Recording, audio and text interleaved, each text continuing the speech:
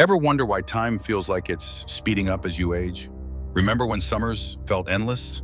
Now it's Christmas every other week. It's not just in your head, but in your brain. As kids, everything is new. New faces, new place, new experiences. That floods our memory with detail, making time feel slow. But as we age, routine takes over and we stop recording as much.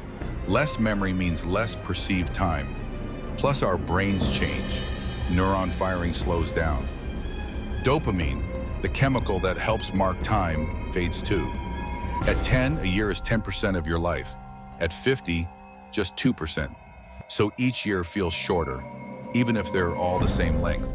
Time isn't speeding up, you're just noticing less of it. The clock never changed, you did.